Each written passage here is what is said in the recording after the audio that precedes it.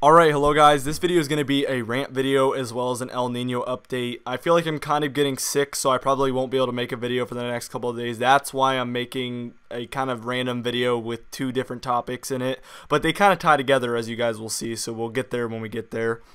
Anyway, so with this video I was inspired because somebody commented once again that there will be no El Nino and basically was getting really mad at me and was disliking the videos and stuff.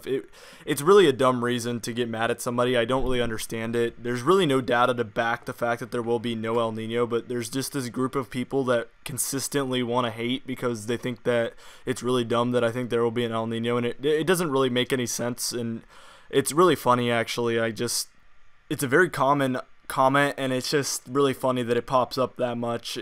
But I really do feel the need to address it because it's a very uneducated opinion, and I wanted to kind of help everybody understand a little bit more about the El Nino and the data that I am getting that is showing that there will be one.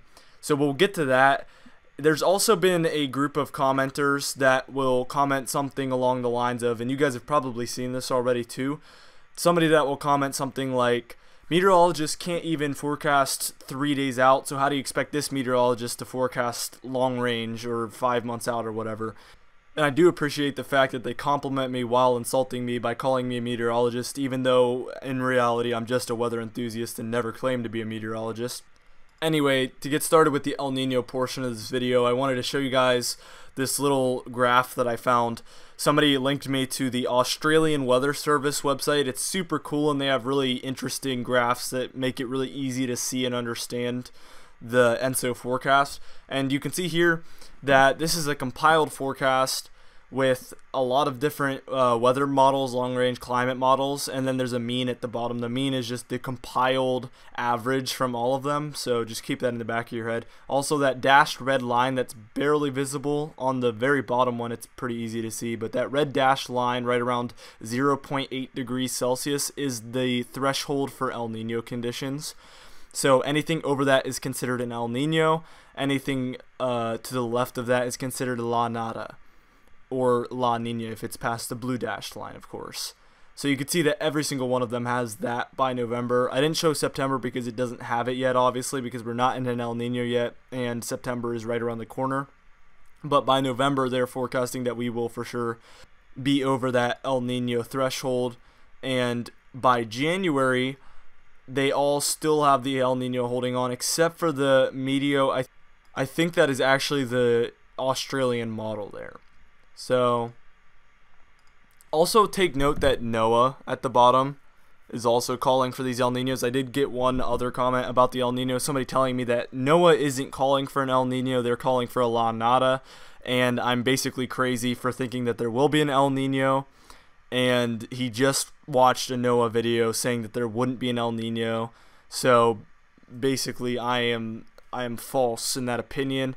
NOAA is calling for a 70% chance of an El Nino this winter. It was 60%, but they just upped it to 70% as they're becoming more confident of an El Nino, as am I.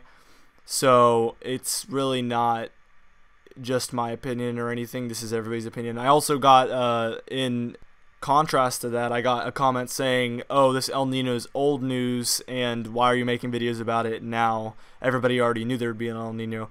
Well, I really just got into videos, you know, doing these videos again probably about, about almost a month ago now. So that's why I didn't make it 3 months ago, because I wasn't making videos then, so I don't know why I would just make an El Nino video out of nowhere after I hadn't been making videos. Also, the only thing that drove me to make videos about the El Nino is that people think that it actually won't happen, so it's really just a response to that. Just to clear that up, here is a graph showing the dashed line again. The red dashed line, up down is temperature, left right is time, and you can look at the bottom, it'll show you the months, October. So also the little lines all around the main green one are the ensemble for members, and that's basically all the little basically these are all individual models with slightly different algorithms to basically forecast the weather. So it's really just very slightly different models and showing what they're forecasting, and you can see that they're all calling for at least an El Nino at some point. So that means a lot because sometimes they're very, very different, but they all seem to be in agreement of this. Anywhere from 0.8 degrees Celsius to as much as, it looks like 2.4 degrees. I don't think it'll be that strong at all though. Anyway, back to the other topic, which was short range forecasting versus long range forecasting, basically, because people think that it's the same concept and that it's just going to become more difficult with time, which just isn't the case, and I'm here to prove that. We're looking at a surface map here, and you will take note that there's a stationary front over Florida now. This is 4 days out. They said 3 days, but I think that's a little extreme because I think 3 days is pretty accurate. So we're going to do 4 days. And you can see 4 days in Lake City Municipal Airport right under the stationary front for that day. Saturday is calling for 60% chance of thunderstorms likely with 90 degrees. Now, take note of the thunderstorms likely and 60%. One of the main problems is that people will think that that means that it's probably going to rain all day, which just isn't the case. It means that there's a 60% chance that it will rain at some point in the day, which is way different than thinking that it's going to rain for most of the day because there's a higher percent, which I know that's what our brains are tempted to think, so it's not that, abnormal to think that way, but that's just not the case, and that can lead to people thinking that meteorologists aren't as good as they really are.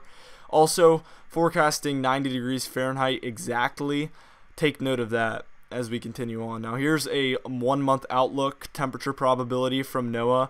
Now this is outdated. This is not for any time recent. This was on March 15th. I found this on Google Images, so this isn't anything special or anything that could be useful at this point except for educational purposes. Now take note of the percentages. 50% chance of above average temperatures there at the bottom. Now that's the big difference. They're not forecasting an exact temperature. It's really an anomalous temperature measurement. And I will get more into what that means because I know those are some big words. But an anomalous temperature measurement is basically just the differential from normal, the anomaly from normal. So that's a lot easier to forecast than an exact temperature, like way easier to forecast. So here's a little comparison, long range versus short range. Now in between I would put medium range, but this discussion was brought up and it's strictly long range versus short range. Now time frame is a big difference here. Over 1 month for long range is what I would consider long range forecasting, is over a 1 month time frame, and then short range is anything under 7 days. Now, obviously, on tomorrow's forecast, it's going to be very easy to pinpoint, whereas on day 7, it's going to be a lot harder. But the average would be right around 3.5 days or something like that. So about the 3rd or 4th day out is going to be the average of short range. Now, the measurement of temperature, like I said, anomalous for long range, and I already explained what that means. It's just the differential from normal. And exact temperature is obviously the exact temperature that it will be outside. That's a lot harder to forecast, and if I was trying to forecast the exact temperature 1 month out, I would be so wrong. You don't even believe how wrong I'd be.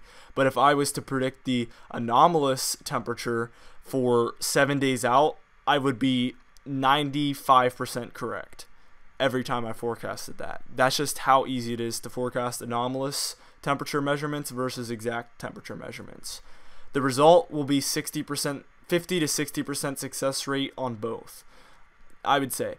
Now, obviously, there will be times where you completely bust a forecast, and then there will be times where you completely nail a forecast, but it'll average out right around 50 to 60%. That's what it is. People are going to complain that meteorologists aren't good enough, but it's a science that we don't really fully understand, and that's what makes it so interesting to a lot of people. So you can't really complain about it. Anyway, I hope this video was kind of educational and not too much of a rant. I hope that, this didn't come off as immature or anything. I just felt the need to kind of address it because it's become such a common topic in my comments. I've seen a lot of this, and I really have been replying to all of them, and I would really like to just, leave a link for a video under those, so this is going to make things a lot easier for me going through the comments. I do feel the need to kind of educate people, so that's why I do reply, by the way. Anyway, I hope you guys really enjoyed this video. I hope that, like I said, it wasn't too much of a rant or annoying or anything. I just kind of wanted to get that off my chest. Anyway, I'll see you guys later. Hopefully you'll subscribe if you're new. Have a great week.